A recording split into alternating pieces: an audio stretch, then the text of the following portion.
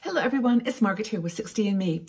I've been having such fun with these videos I'm doing on traditions around the world, music and cultural things. And I've got some thoughts about New Year's Eve and global New Year's Eve foods and traditions that I find so fascinating. It's just amazing to think that we are in our world here, in our world that we're familiar with, our cultural construct, and around the world right now, people are experiencing New Year's Eve in a completely different way. And I just think it's fun because we have women in our 60andMe community in 180 countries. We have representation just about around the world, and it's just so exciting to me to think that people are watching now from South America, from Mexico, from Norway, New Zealand, England, of course, United States, Canada, and Germany, Switzerland, all these places where we've got sisters joining us and meeting and talking about the holidays and, getting through this fun time. But the new year is approaching and people all around the world are saying goodbye to the old year and looking forward to a new year, 2024.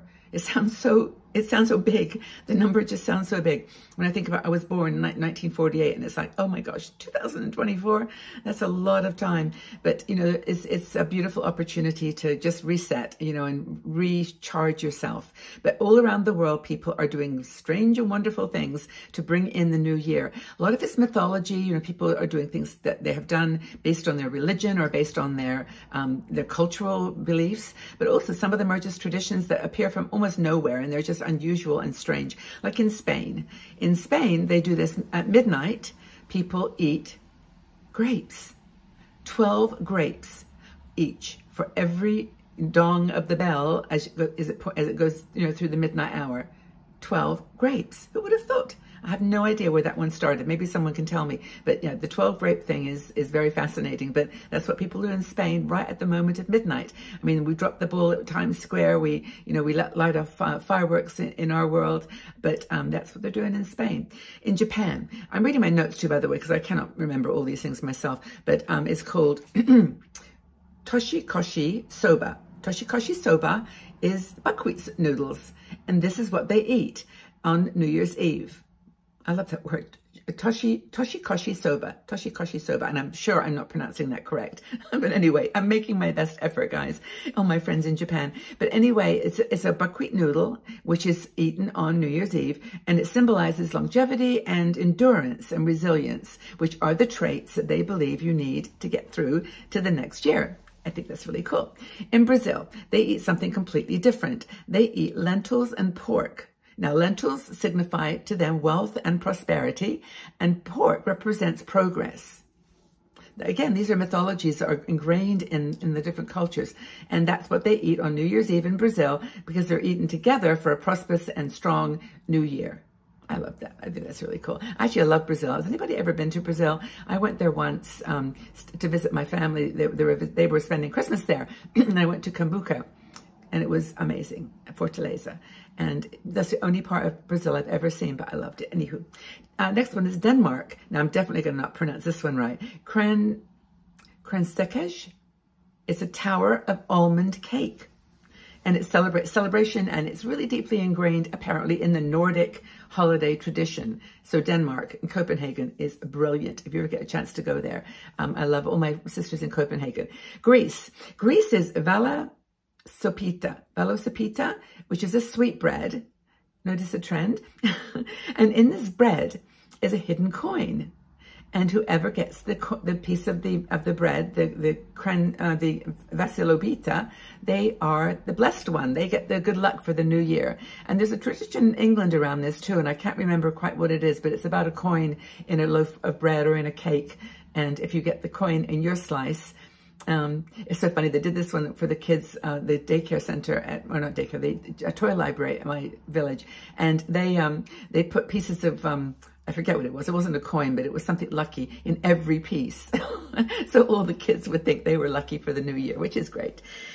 So that's Greece. And I love Greece. I love Greece. I'm wearing Greece makeup today. This is my favorite eyeshadow in the world. It's by a company called 17. You can't get it. Sorry to tease you, but I've tried. I got it when I was on holiday. But anyway, Greece is lovely. It's a beautiful country. Italy. Cotticino con letici. Oh, I'm really not doing well with that one. Cotticino con lentici. I think that's right. Sausage and lentils again. Lentils Brazil, that's interesting. Just after midnight, bring good fortune. Lentils resemble coins. I guess they do. They're kind of flat like a coin, but they're considered in Italy to be very good, healthy food and great for New Year's Eve. And that's on that page. Do you have anything in your family that you always eat on Christmas or New Year's Eve? Now, we always had mince pies, but that's more of a Christmassy thing. I don't know about New Year's Eve, whether there was anything. Champagne, does that count? I don't know. I think that's that has been in the past one of my traditions. But anyway, in the States, US. Now, I had a really hard time with this one because I couldn't find anything except for one thing that was considered like a New Year's Eve meal. And it's in the United States, the only thing I could come up with was black-eyed peas and collard greens. This is, of course, a southern U.S. Tradition, and it's to attract, again, fortune and prosperity. There's a theme here for New Year's Eve. We want the new year to be more financially secure than the one we've come through.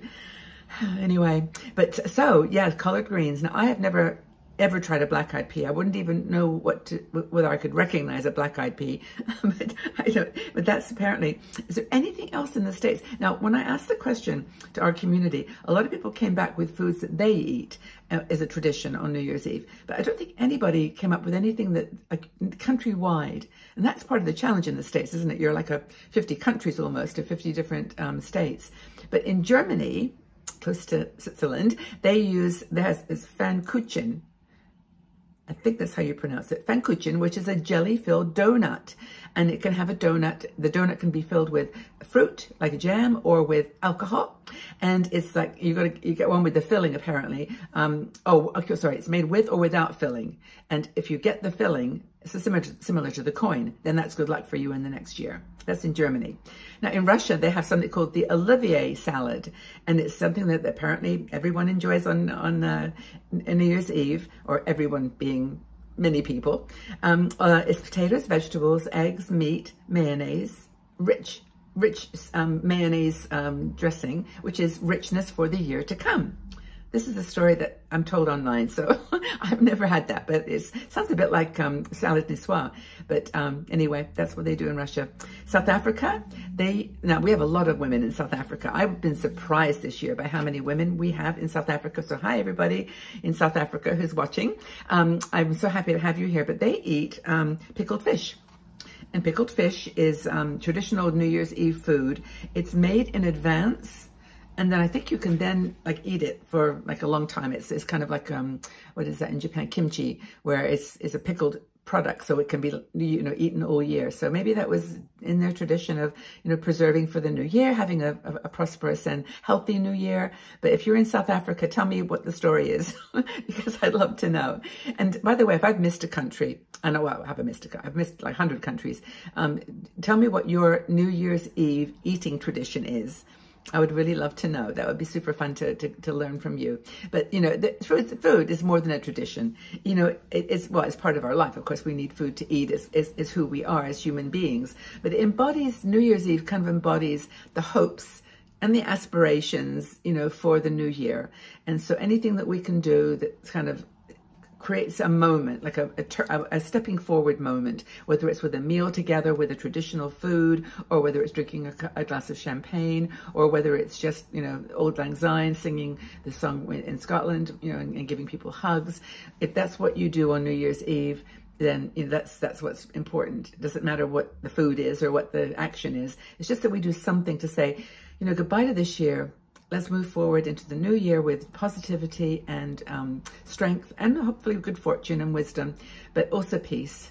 I always, for me, I have a tradition with my peace cards. I have little cards I bought over the years, and I put them up, and I actually take them down on New Year's Day, because that's kind of my journey into New Year's Day is hopefully,